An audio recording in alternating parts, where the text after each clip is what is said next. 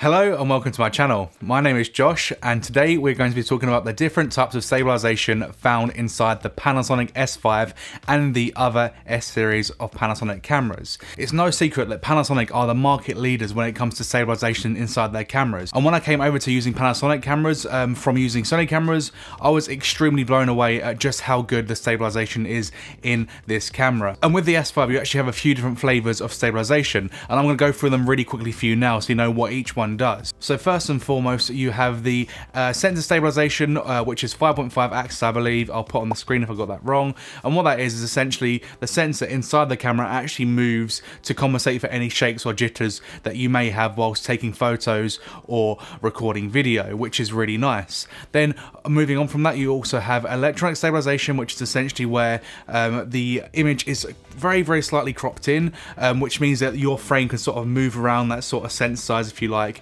and that's all done digitally. And then you also have boost image stabilization, or boost O.I.S as it's called for short. Now this is the most harsh and the most solid type of stabilization, I'd say, and what I mean by that is basically it locks on to wherever it wants to lock on, and then when you try and move a bit, sometimes you'll see the corners do some weird shaky stuff.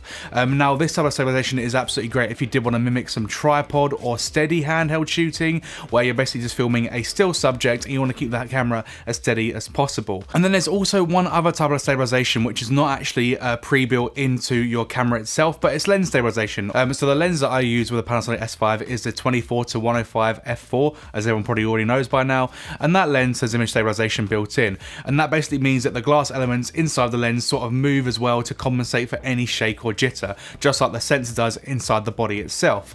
And now when you couple that sensor stabilization with the lens stabilization, you really do get some extremely pleasing results that take out pretty much, I'd say, 90% of the handheld shake that you would get. Anyway, coming up on the screen now is a few examples that I shot recently to show you exactly what effects these types of stabilization have when you are shooting handheld. When I went out and shot these examples, I wasn't using a cage or a monitor or any other setup around the S5. I was literally just using the S5 by itself with a 24 to 105, and the reason being is so you can see exactly how the stabilization is actually working.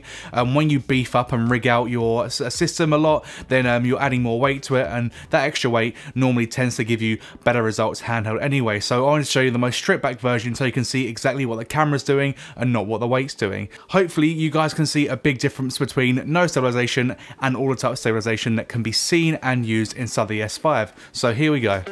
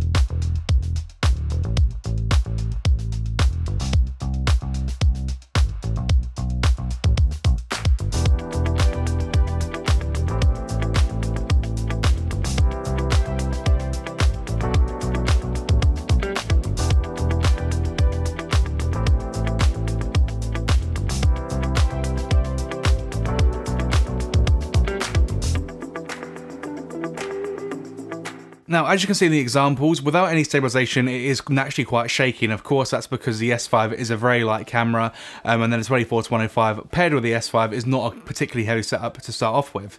But then once you add the lens's image stabilizer to that, you can actually see how much better the results are.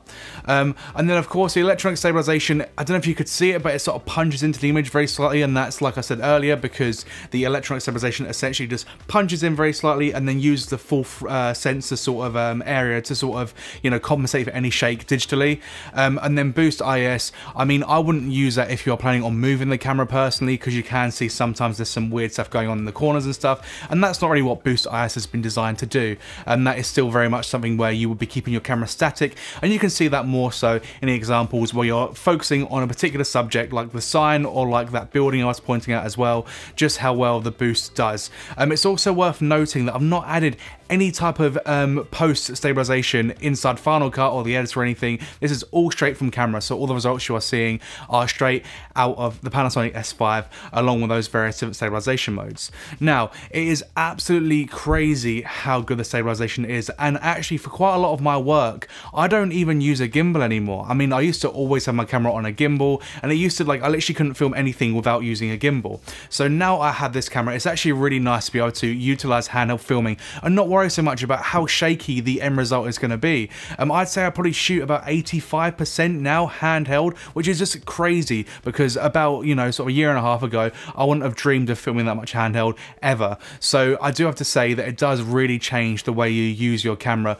when you do actually get your hands on some really decent image stabilization as found in the S series of cameras. And it's definitely one of the biggest selling points for me as to why people should be looking at the S5 if they're looking for a video-centric camera that also shoots amazing stills, but they do need some really decent stabilization for their handheld shooting, whether that be for photo or video. Anyway, I hope this video has helped to clear up any of the sort of weirdness around the different stabilization modes inside the Panasonic S5. There is one that I've not mentioned, and that is the anamorphic stabilizer, and that's used for when you're putting anamorphic lenses on the S5, but I think that's quite niche, and I never really did that personally, so I don't think I'm the right person to talk about that particular stabilization inside the S5. I'm sure there's some more cinema-centric people that are using anamorphic lenses on a day-to-day basis that can clear that up for you in a nicer roundabout way. But anyway, I hope this video has been helpful to you and been somewhat entertaining or useful, and if it has been, then please consider subscribing because it helps me out massively, and hopefully I shall see you in the next one. Thank you.